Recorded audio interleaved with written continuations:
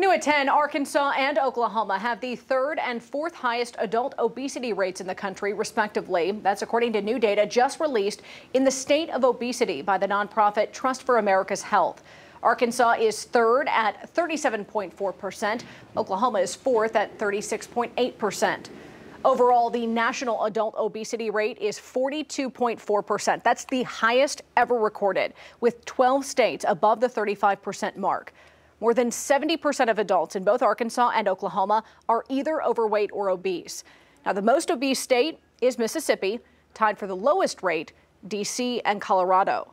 Now, the report also acknowledged the impact COVID-19 has had on American health, saying it's, quote, created new obstacles and exacerbated existing barriers to healthy eating and physical activity. Now, to look at the data in its entirety, you can find the report on our website, 5newsonline.com.